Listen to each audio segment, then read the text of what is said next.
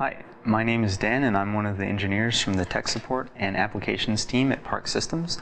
I'm going to be going through a demonstration of using the new Park NX10 atomic force microscope by going through an entire sample run from loading the sample in the probe to taking a scan and then measuring some feature of interest. So let me introduce the components of the Park NX10 microscope system. So we have a user control station, a cabinet full of the computer and the electronics that run the AFM, and then the microscope itself that sits in an acoustic enclosure to block it from sound and light in the room. The major components of the AFM are a sample stage that scans the sample in a plane parallel to the ground, which we label the XY plane. An AFM head that contains the probe that's used for the scanning and then all the components required to sense what that probe is doing. And then an optical microscope so we can see where we're scanning on the sample and align the probe to some feature of interest. And we can see the feed of the optical microscope through a camera that's connected to the computer at the user control station. The sample I'm using for this demonstration is a piece of anodic aluminum oxide, which is interesting because it has nanoscale features. It's used to study nanoscale physics and also as a template for building very small structures. So let me load that in the AFM. And now let me change out the probe that we're going to be using to make this scan. To do that, we remove the AFM head. And the probes are attached to steel carriers, so they magnetically snap in and out of the head. So let me remove the one that was in there. And then snap in the new one.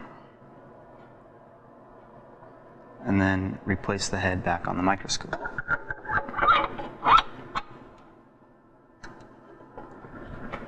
Alright, so now that the AFM probe we're going to be using to take the scan is loaded into the microscope, the next thing we want to do is make sure that the detection beam that senses what this probe is doing is aligned first to the back of the cantilever, and then the reflection is aligned to the middle of the detector that reads out what it's doing.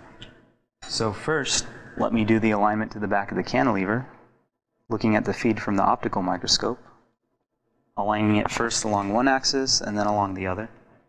And now let me align it to the middle of the detector that picks up what it's doing by the same procedure, first aligning it along one axis and then along the other. Alright, so now that's done, and now we're ready to find a place on our sample and begin scanning. Now I'm going to use the motorized controls in the data acquisition software to adjust where on the sample the probe is going to be scanning when we take an AFM image. So let me adjust the light source to the optical microscope and then move the probe closer to the sample.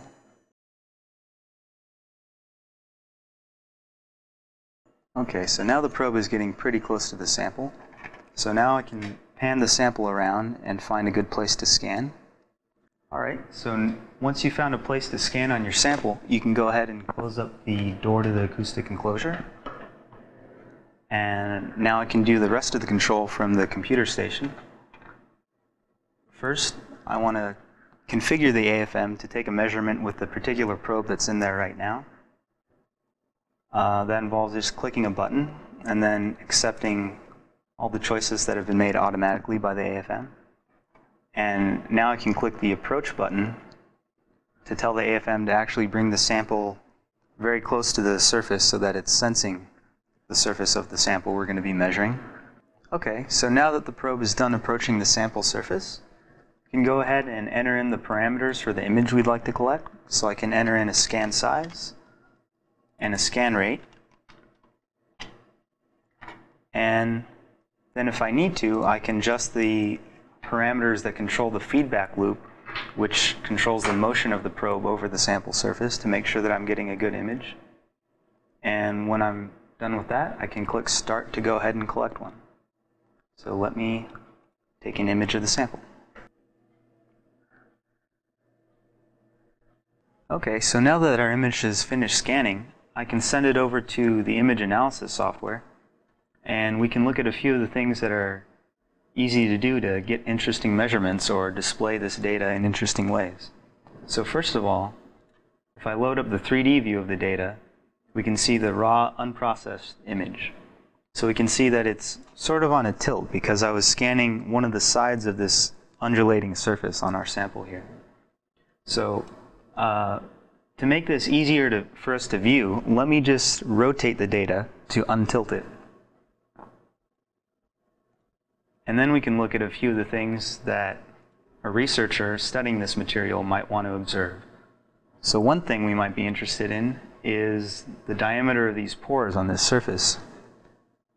A few different ways we could take measurements of that are we could draw in a line and look at a height profile along that line, or we could use the automated grain detect feature in the software to count the number of pores for us and give us statistics about the average length and the average area. So these are just a few of the ways you can take quick, easy measurements in the Park image analysis software. That was a demonstration of the Park NX10 atomic force microscope. Thanks for your attention, and for more information, visit us online at parkafm.com.